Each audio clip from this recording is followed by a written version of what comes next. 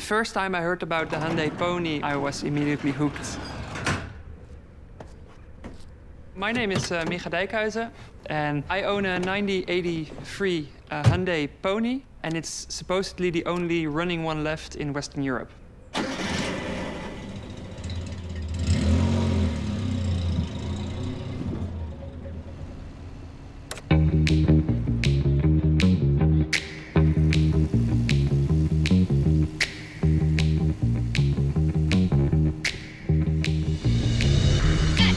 So this particular pony was owned by my friend Rob before I got it.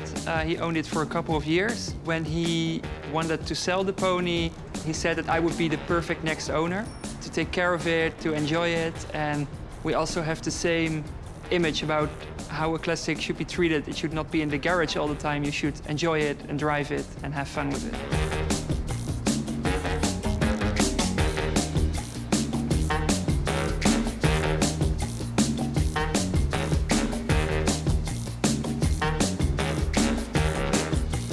So when I first got a car, I was super excited. It was not completely perfect condition, so I took a couple of weeks to get it technically perfect.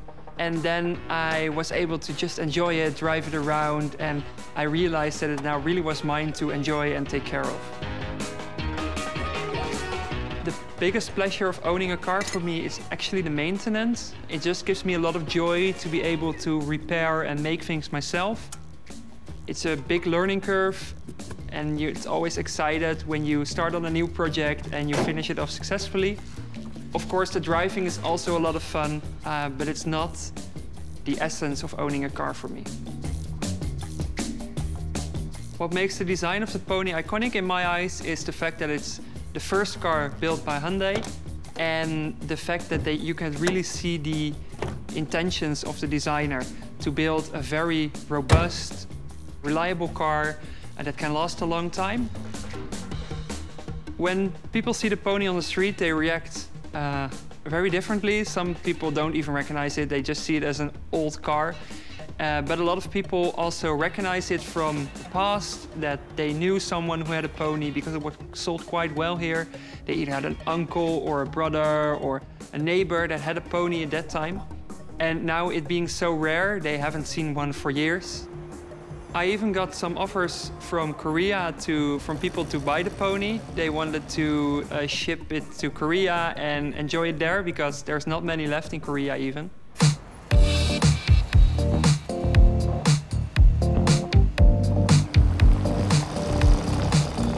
As a daily job, I work at Royal Schiphol Group, the largest airport of the Netherlands. I work there as an innovator.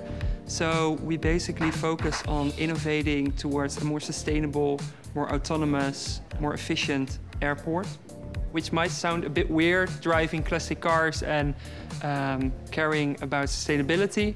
But I just feel like it connects well together. Maintaining an old car is also keeping up the car as long as possible, so you don't have to buy a new one.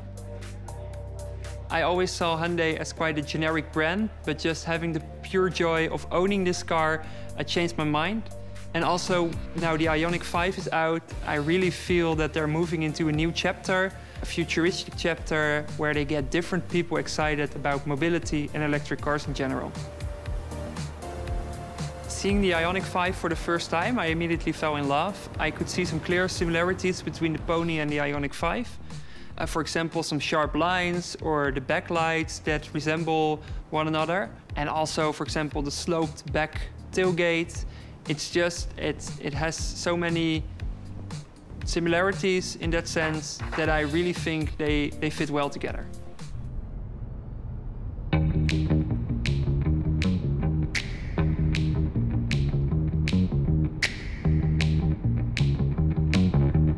Comparing the IONIQ 5 to the Hyundai Pony is comparing like two different worlds. But I can see similarities. It immediately captures my eye that the interior is very open and very light. Just like the Pony, it has a lot of glass around you. Of course, the IONIQ 5 has a lot of modern features that the Pony doesn't have. But actually, I think there's nothing that I would really change about the Pony because it's the charm of having a classic car.